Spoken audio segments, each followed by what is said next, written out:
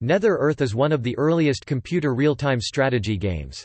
It was released for the Amstrad CPC, ZX Spectrum and Commodore 64 in 1987. It was published in the United Kingdom by Argus Press Software and re-released in Spain by Mind Games España S.A.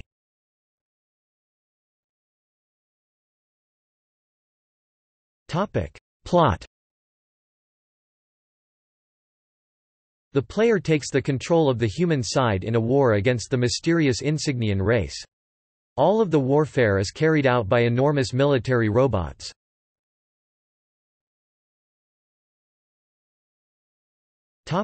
Gameplay. The player controls a flying machine which can fly over any part of the play area and is used to command the player's bases and robots. In essence, it replaces a mouse cursor, but it can hinder the robot's movement.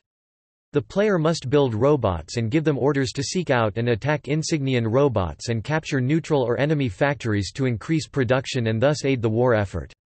Once a robot is issued an order, it will keep being active until all its targets have been conquered or destroyed, the robot itself is destroyed, or other orders are received.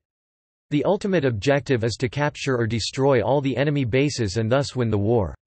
Everything takes place in real time, with the action being ongoing rather than turn-based. Because the player's view of the battlefield is limited to where their flying machine is, much of the frontline fighting is left to the machines whilst the player concentrates on building more robots. However, the player can choose to take direct control over one of his/her robots and effectively use it in a commando style to capture factories and bases and to destroy enemy robots. The game is displayed in forced perspective isometric graphics. Building robots takes place at the player bases, called warbases, and consists in the player selecting a number of modules that robots will be built from. Modules can be categorized in 4 types: locomotion, weapons, nuclear bombs and electronics. There are 3 types of locomotion modules: bipod, tracks and anti-grav, and 3 types of weapon modules: cannon, missiles and phasers. The module's efficiency increases in the specified order, with the anti-grav anti-gravity module enabling robots to pass over uneven terrain at maximum speed.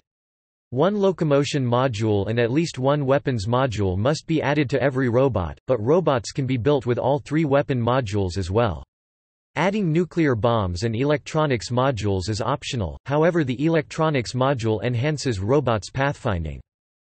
Once the player captures factories, receiving resources begins without any other action required from the player or his/her units.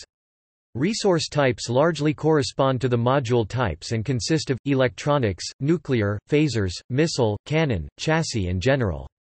Each factory produces only one type of resource, alongside general resources, indicated by a copy of the corresponding module on the top of the building, thus the player can concentrate on conquering only those factories that produce the resources he plans on using.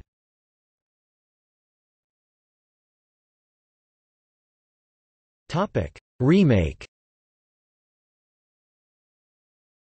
Another game using almost the same system, for the planetary combat, is Space Rangers 2: Dominators.